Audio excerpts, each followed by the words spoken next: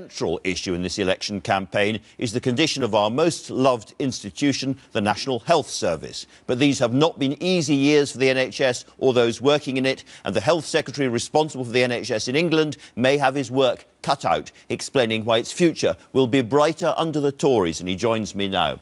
Good morning. We tend to bandy numbers a lot in these conversations. Let me start with a very simple question, which is, if I wake up in the middle of the night and I've got some pain inside me and I'm rushed to A&E, how soon should I be seen? Well, the standard says that you should be seen within 4 hours, not just seen, but also treated and either discharged home or admitted to hospital. Okay. When was the last time the NHS in England hit that target? Well, we haven't hit it for over 2 years. It's not acceptable. We have a plan to get back to that standard. But it's also important... if people vote Conservative, can they expect you back on that standard, hitting that standard after the election? And if so, why? Well, I think, with respect, you've got to look at what's actually happening in A&E departments, which is, despite the huge pressure of an ageing population, 500,000 more over 75s since 2010, we are actually seeing within that crucial 4-hour standard more than 2,000 people every single day actually being seen within the standard. Now, demand has gone up by faster than that, which is why we're investing in more doctors, more nurses, we're putting in more funding than ever before. And yes, I'm absolutely saying that we have said we intend to get back to that standard next year, and it's very, very important that we do so. Because another good example of how the NHS is performing or not performing is the 18-week rule, which is that, again, if I'm in a GP's surgery, he says, I'm terribly sorry, Mr. Marr, there's something serious happened to you. You have to go into hospital for an operation or some kind of procedure. I will be seen within 18, I'll be there within 18 weeks. And again, can you remind us how many people are not seen within 18 weeks at the moment?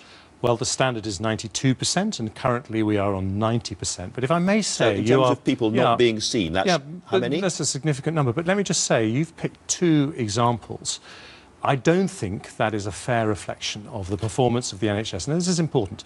But just before the election was called at the end of March, the NHS published an independent report in which they said that if you take most major conditions, heart attack, stroke, cancer, so on, outcomes have dramatically improved over the last 5 years. And the example they gave was cancer, where they said that 7,000 people are alive today who wouldn't have been alive if we'd kept with the cancer survival rates of 2012. And I think people watching this programme, there will be thousands and thousands who will say they've had a good NHS experience. They recognise the pressures on the NHS, the pressures on some of those crucial standards, which we are absolutely committed to getting right, but they can also see that there are more doctors, more nurses, more funding than ever before. Nobody is saying, and I'm certainly not saying that nothing is going well in the NHS, I'm not saying that at all, but those are both 2 rules that you set yourself, the 4-week rule and the 18-week, the 4-hour rule and the 18-week rule, to be judged by, and you have failed on both of them. But 370,000 people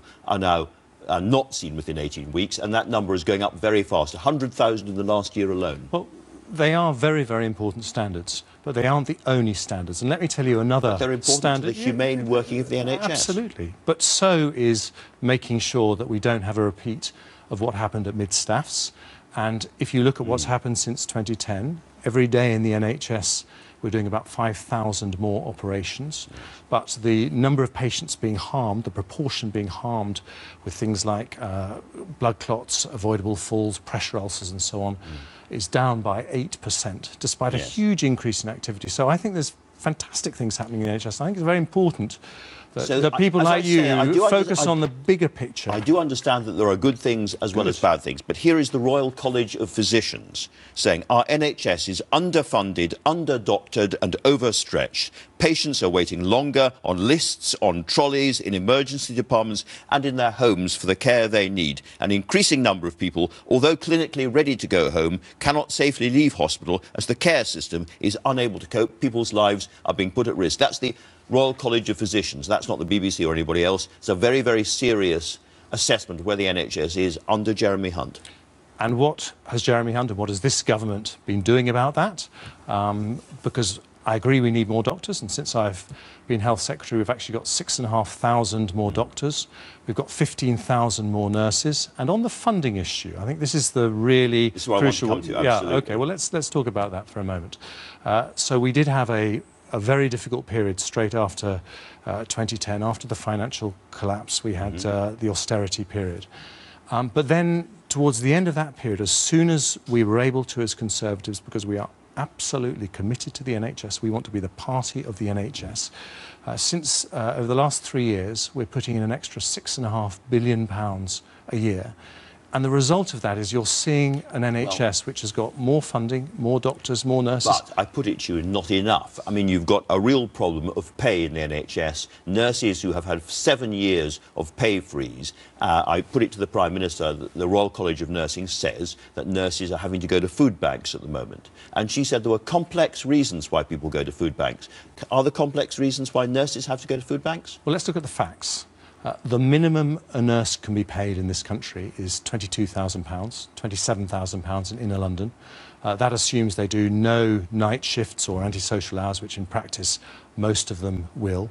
The average pay for nurses is £31,000, which is and more down than by the 11% in real terms. Well, we don't agree with those numbers, but that's still they're getting paid more than the national average. But is that enough?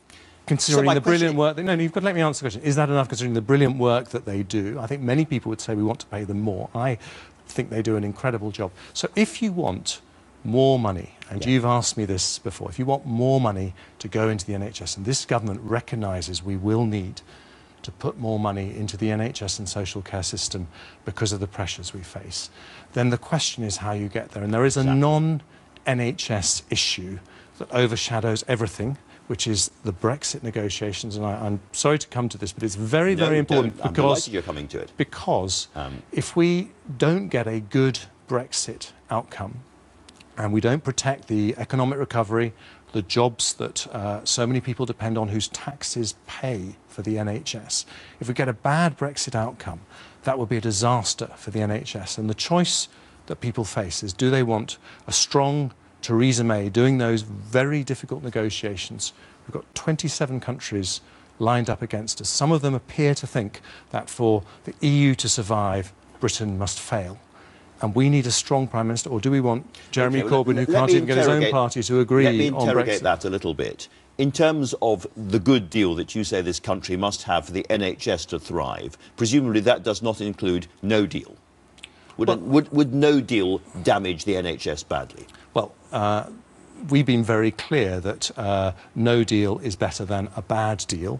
And I'm asking you whether no deal, leaving without an agreement, would damage the NHS, in your view. Well, we want a deal. We think that's not a my deal... question. Well, no, let me answer very directly. We think a deal, getting a good deal, would be better for the NHS, better for the economy, better for jobs, better for all of us.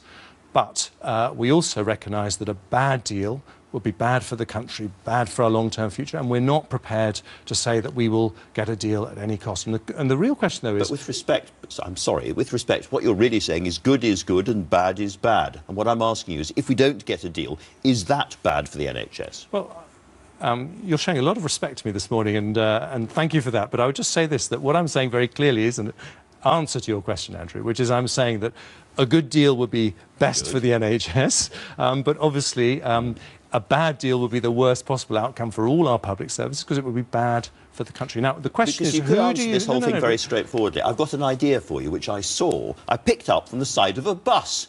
We're paying, according to the official figure, something like 18 billion over the next few years, 12 billion per year over the next few years to the EU. We could take that money and we could spend it on the NHS. And you could go to the Prime Minister and the Chancellor, Philip Hammond, you could say, that's what we need for the NHS. I'm on the front line, I know that's what we should be spending, and that's what we should be promising the British people during this election campaign.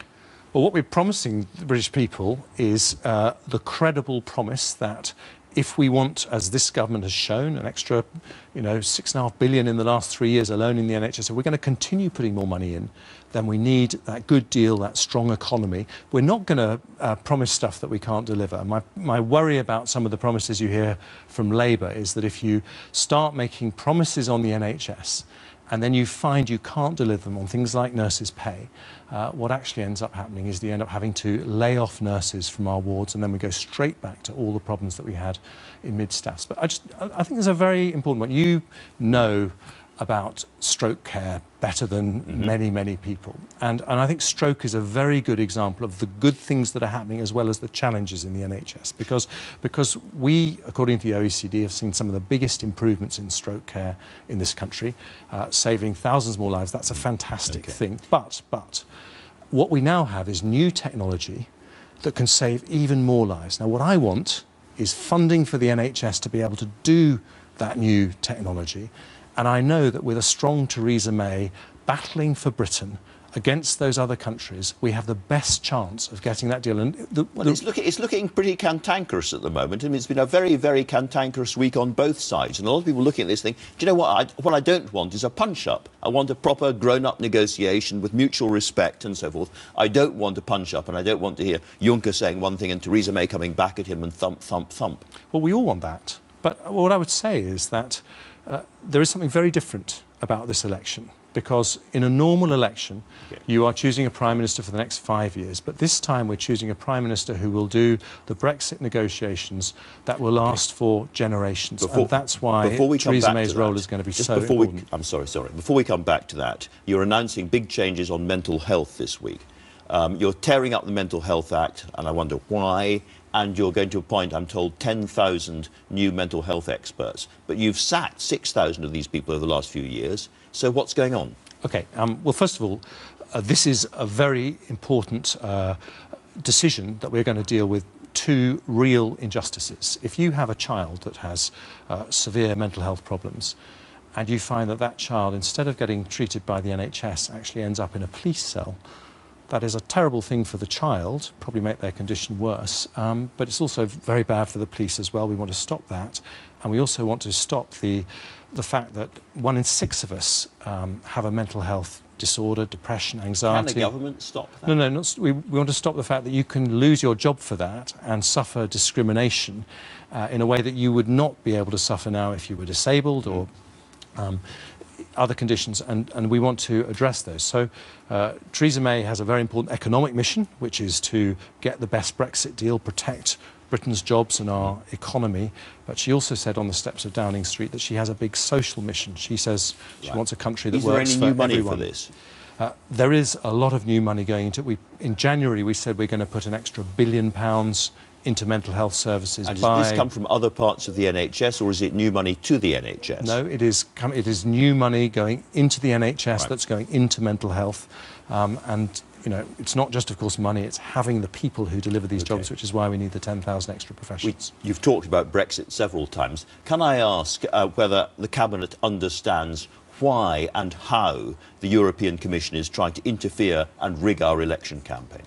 Well, I think it's very plain for everyone to see, and I think that because Brexit is the significant issue that overshadows everything in this election, that it's a decision that's made by the British people. And what people can see is that Labour, the Liberal Democrats and the SNP have all said they disagree with Theresa May's approach. So every vote for Theresa May, what we're saying is every vote for Theresa May will strengthen her hand in those negotiations, because they will say to the Europeans who are causing us some of these problems that the country is foursquare behind Theresa in getting the best deal for Britain. And she said that they were deliberately interfering in this country's election to produce presumably what you think is that they're interfering to help Jeremy Corbyn against the Prime Minister. Is that the allegation?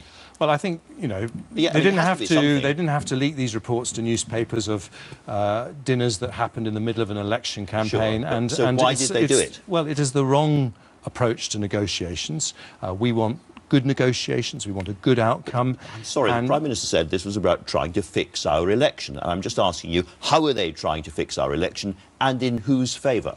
Well, you know, you'll have to ask them why they chose to do that. But I think the answer is very clear, that they are trying to leak reports that undermine Theresa May's position. And I think what the British people know... So they're trying to damage the Conservatives in this election? I think what the British people know sorry, is I it have is to for press on them this. to decide on this, not for people from other countries. Are they trying to damage the Conservatives in this election, in your view? Well, that must be the presumption, and what we're okay, saying is right. that they should not be doing that because this is an election for the British people to decide. So the Commission is intervening in this election to try to damage the Conservative cause and therefore to benefit the opposition parties? Well, we're saying we don't want that to happen. It shouldn't happen, and this must be a decision for the British people.